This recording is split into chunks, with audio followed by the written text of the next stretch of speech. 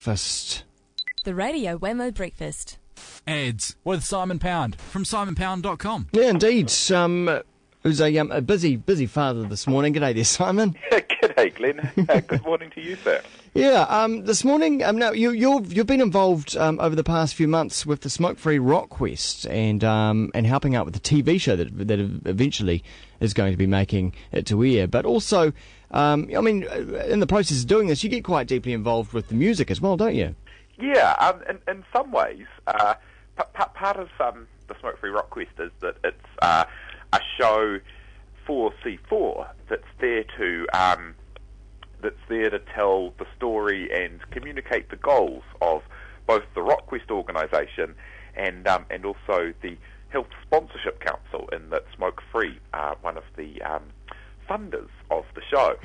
So in a funny way, I've been getting very excited about branded content lately, and if you look at this the right way with a bit of a squint, it's actually a very big and complicated bit of branded content. Well, I suppose it is, really, isn't it? And it's kind of all the things that I like about branded content, and that it lives independently on its own as well, and that it is about the stories of the kids and the story of the competition, and it's got to be entertaining for its own value, or else the associative power for things like Smokefree just doesn't exist unless it is relevant and good and means a lot to the kids.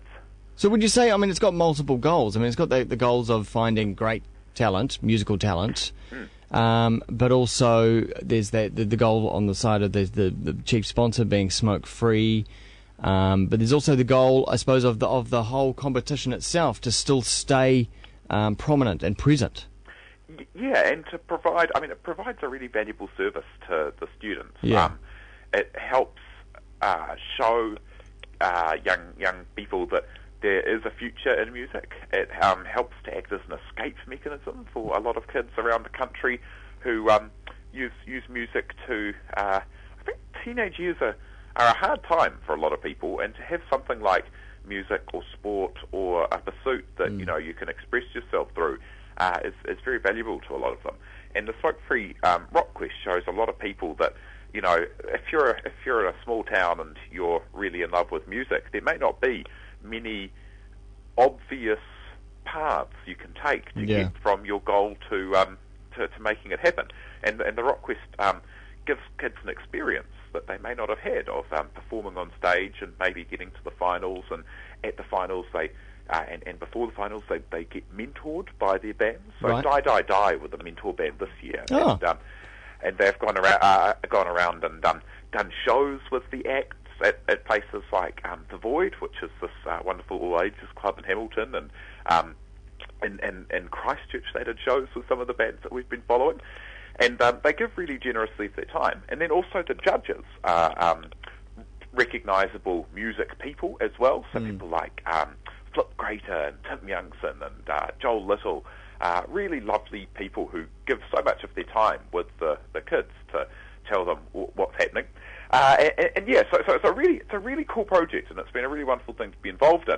And when we got to working on this, me and Mikey and Warren, we thought that we'd try and structure the show in a way that would mean that you didn't have to have an enormous amount of the performance from the young acts, and we thought it would be really interesting to show more the story of who the kids are and why they're involved. Oh, cool. And one of the reasons for this is we wondered if, sometimes if you just show a whole lot of young musicians playing music, unless you already know the musicians, you're not going to care about the music, we thought. And it could just be a little bit difficult to connect to it.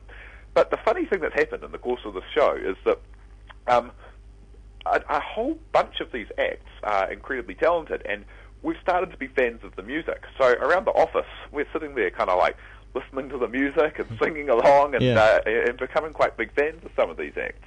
Is there particular one you want to highlight at all? Well, there's one, and Kiwi FM listeners are going to be hearing some of the finalists coming through next week on Fleur Jack's show. She's got a whole bunch of them coming through. There's one called Massard, and he's a singer-songwriter who goes to Sacred Heart College, and he's he actually got his push along. Fleur said to him, "Look, you've got to enter this thing."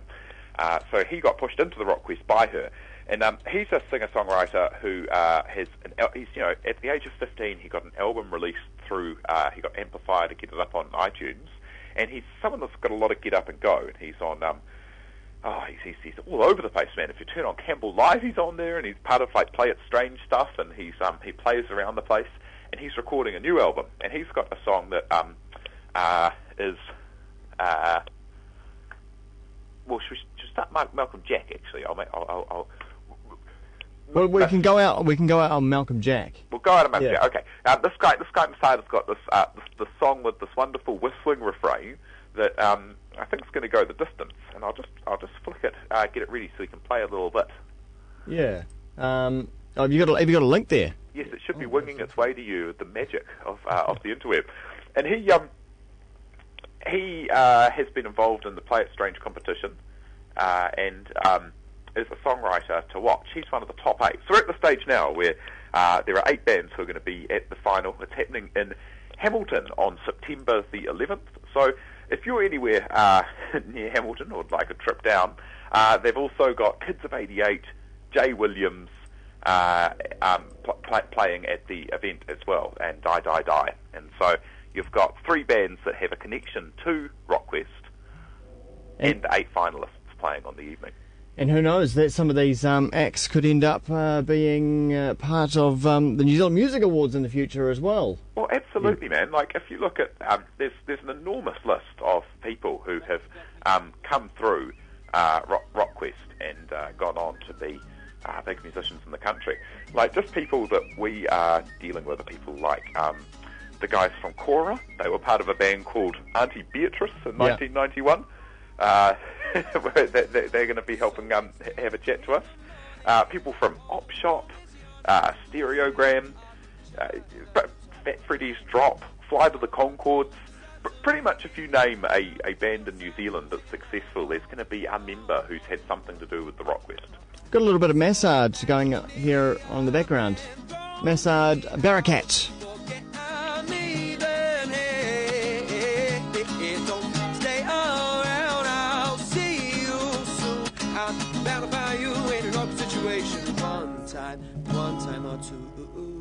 Nice. Isn't that nice? So that's the sound, and that whistling song I think is it's quite catchy, and he's got a real talent with songwriting, and he's got a real kind of get up and go character, so he's going to go far. And then there's another band that's become the absolute favourite of the office. We've got nothing to do with the voting or anything, so we can't influence anything here. But it's called Malcolm Jack, and they're from Otamotai College, which is a small school in just on the outskirts of Tauranga. And one of the things we've been doing here is we're doing profiles on all of these acts and trying to find out what they get into and what they get up to and what happens where they're from and what they do for fun. And I call them up and they're like, well, not much happens here. It's a retirement village. People die occasionally. The streets are empty, and not much happens. So what they do is they jam. They just they love to make music, and they make this music in the style of a folk kind of poppy rock that's really lovely storytelling, really lovely harmonies, and really lovely music. They're big fans of Fleet Foxes and Bon Iver and the like, and have managed to make some really quite compelling and mature sounding music, like really, really confident music for a bunch of 16, 17-year-olds. Cool. Well, we'll go out on their track called New Company. Yeah, and they're all of these bands we've cut little music videos for. So as the show goes to air, which is happening from the end of September through to the beginning of November, we'll have music videos and the like. Perfect. Thanks very much, Simon. Great. Cheers, mate. In the meantime, check out Simon at simonpound.com, and here is Malcolm Jack, the track called New Company.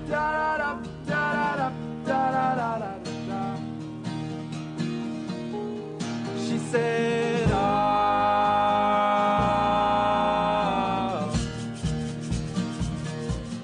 he said,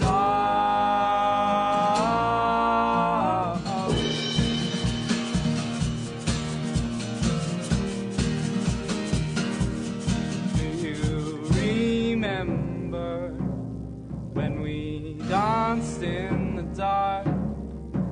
Your crimson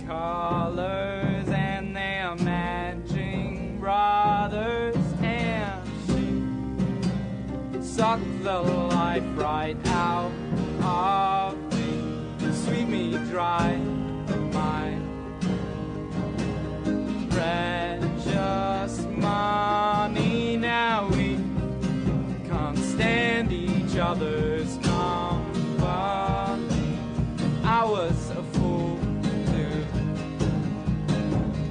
be so greedy, but I guess that's me. Let's go to the sea and find company for the night.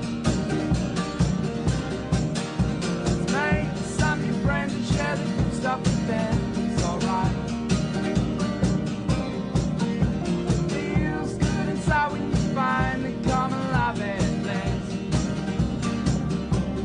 She said, oh.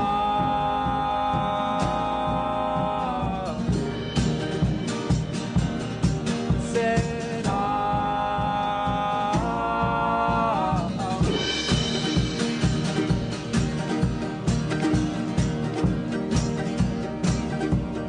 Long ago, when my conscience wasn't home, I made the mistake of turning my back.